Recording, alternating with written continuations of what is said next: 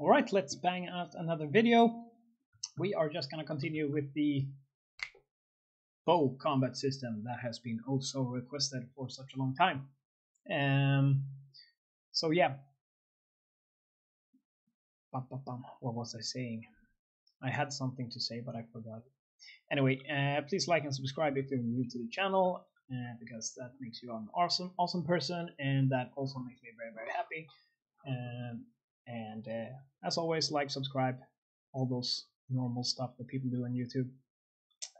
So we're gonna set up the aim rotation, aim space, or whatever you want to call it, aim blend space. We have the bow. We equip the bow. We can ADS. We can change the position of the reticle to actually aim, but the character is not following along. So basically that's what we want to do now. So I've done this before, but I don't really remember, so I might pause the video every now and then to do some math or stuff like that. I don't really remember. We'll see. I do know that we're gonna go to the event graph, and we're gonna go to our where is it? We have a look up, don't we? Yeah, there we go. Because basically we want to look up or down. So that's what we're gonna use. What's this for? Is falling. Okay. So we're just gonna separate it a little bit. So after we do this, we also wanna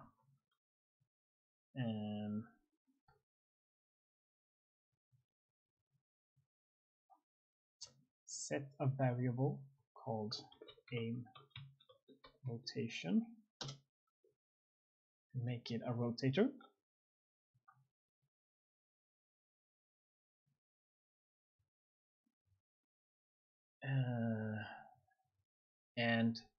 Sorry. What? Can I have two variables called the same? Didn't know that. Split the struct bin. So basically it's the it's the role we want to use. The role should be this up and down. So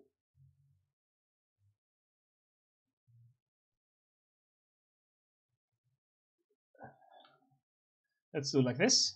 I'm not sure this will work, but we will start with this and we will improve it until it works basically. So this is a variable called aim rotation that we now have. It's going to be set whenever. So in our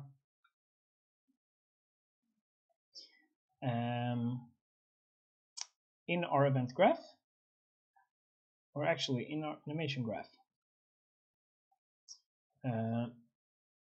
here is where we're gonna modify the bone basically.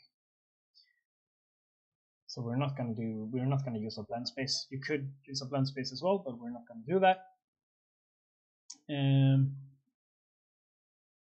We are gonna, where do we do it? We can do it here, I guess. It doesn't really matter. Let's do it here. Modify bone. Transform modify bone.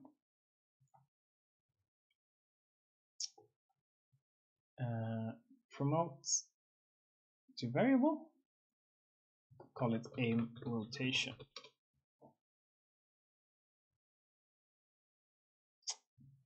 So go to select your transform modify bone node. Bone to modify should be spine 01. So basically what we want to do here is we select spine 01. You can see that spine 01 is the one that goes this. So this is basically what we want to do when we're aiming. If we are looking down with the reticle, we want to go down with the character. If we're looking up with the reticle, we want to look up with the character. So that's why. So select spine 01. Rotation mode, add to existing, and I think component space is good. We'll see. We might change it later if it's not working. Actually, this is local to component. Okay, yeah, I don't.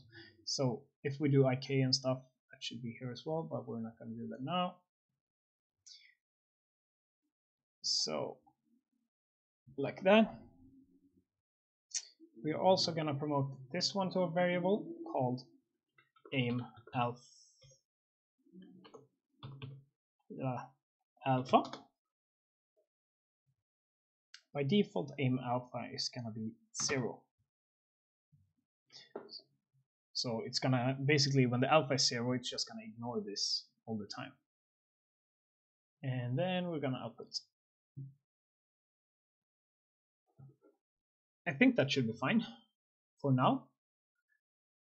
But what we need to do is in our, so now we need to get this information to the blend to the animation graph, basically. So we have the right mouse button. So in order for this to replicate, we need to add a custom event called server set aim alpha. Make it run on server. And we have this is aiming. Actually, we already have this is aiming, don't we? So frick that one. Is aiming. It's a rep. Do I use it? Where is it?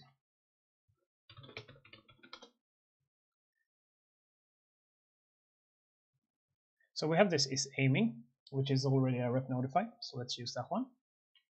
So when we are aiming, we have this animation blueprint reference already. We also wanna set animation set aim alpha to 1, and when we stop aiming, oh no,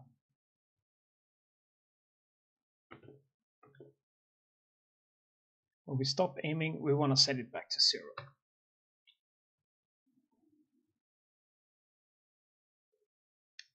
So if the alpha is 0, it's going to be ignored. If it's 1, it's not going to be ignored. So let's just see how that looks. We are not setting up the rotation. I just realized we didn't set that up, so it's not going to work. Nothing's going to happen. Because I'm a little bit unsure about how I should do this. So basically we want to get this to the animation blueprint. So we want this to set this aim rotation. But this is a tick event. So we don't want to do it like all the time. So I guess we will start by doing a branch. If we are aiming. So we will only set it if we are actually aiming. That's a good start. Now, how do we get this information to the animation blueprint? Is it fine if we do like this? It's not. I'm pretty much 100% sure this is not going to work, but let's try it. Replicated. And on here, we get the player character. And get aim rotation. So this would work if it wasn't multiplayer. But it might still work. Sometimes it does. So basically we are this is also bad for performance. We do it with some things you just have to do it with. We do it with the speed, we do it with the direction, with the falling and everything. But basically the event blueprint update animation is a tick event, so this is triggering all the time. This is a very optimized tick event though, so it's better than the event tick, but still we do want to avoid setting variables here. But since it's it's gonna need to be updated frequently with this, like up and down. We could do maybe a timer function for it, but I think this is the most performant way to do it. But generally avoid using setting variables directly from the player like this. You want to use like event-based code and not tick-based code. Basic stuff, but might as well say. We are setting the aim rotation. Let's just see what the flip happens. I'm fairly sure it's not going to work, but we have a starting point. So nothing is happening, which I do think is a little bit weird. So let's print. Let's print a string and see what it says.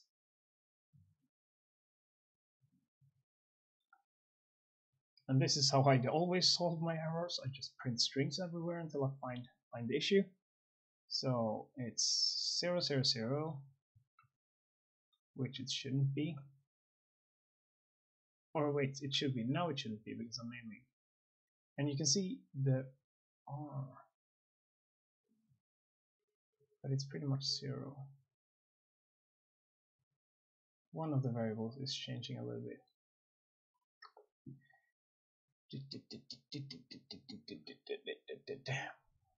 Get control rotation.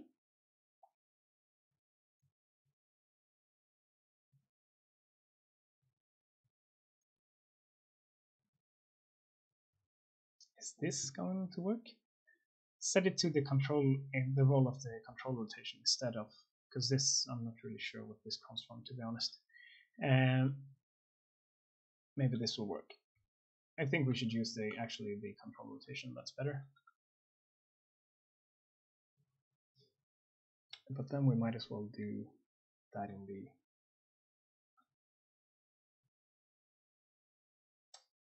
let me pause and figure this stuff out so I don't waste your time. 1 second.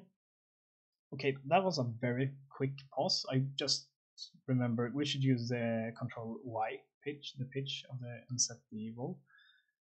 So that works, but I'm going to show you the issue here. So as you can see now, we're aiming down, but the character is aiming up, and when we're aiming up, the character is aiming down. But you can see that it's clearly working, so that's good. So what we need to do here is multiply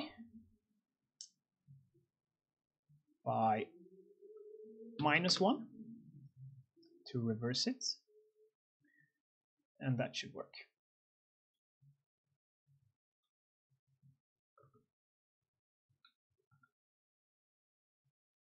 Bam! Ta-da! Awesome, right? That's a really good ADS thing going on right there, and you can see the character is following the reticle, and it looks like we're actually aiming at stuff. The problem is I don't think this is replicating, so let's check.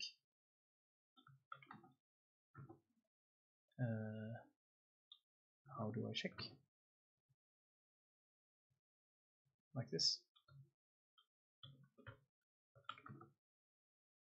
You can see her character there. As you can see, it's not replicating, and that's pretty much expected at this point, because we're not actually setting this on the server. Just replicating it isn't enough. We need to actually set it, so let's create a custom event, call it server, set aim rotation,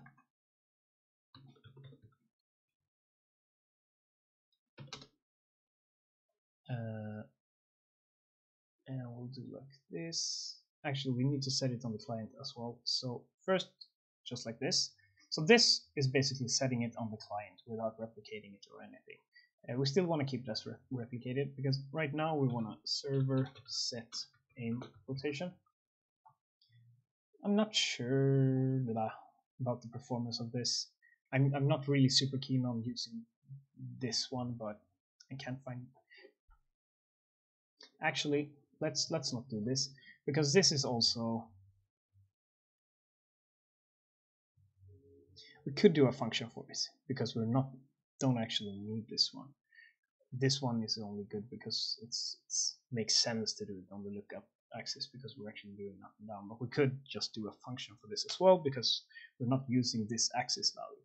So I'm not sure, because this creates a check every, because this bool here does need to be checked every second. So this is like super optimizing. So, but let's not do it. Just or just let's keep it simple. Let's keep it simple. Don't optimize stuff that don't need to be optimized. If you want to optimize this, I would probably remove this branch and just create a timer function instead. And whenever we ADS, we start the timer function, which updates this maybe every 0.05 seconds or 0.1 seconds or something like that, and it should run a little bit better. But yeah, it also might lag a little bit when you actually go up and down. So this is a good solution. Let's do it like this. We need to set this as well. Just do like that and pass it through. So now we are setting it on the, actually this custom event need to be run on the server. Make it reliable. So now it's running on both the server and on the client. So we can avoid actually, this is a little bit more performant than actually doing a multicast. So this is fine.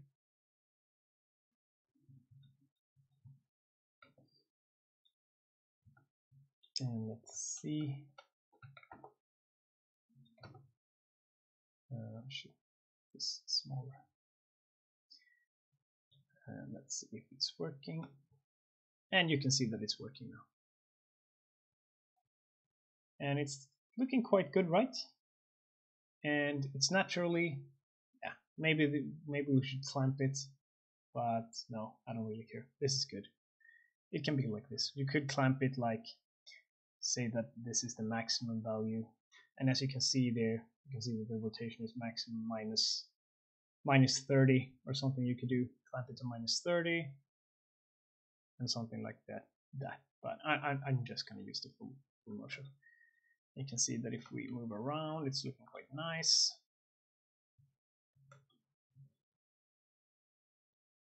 So yeah.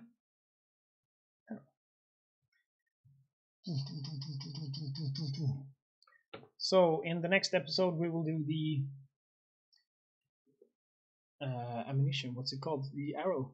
We will fire the actual arrow, and that should be fine. Yeah.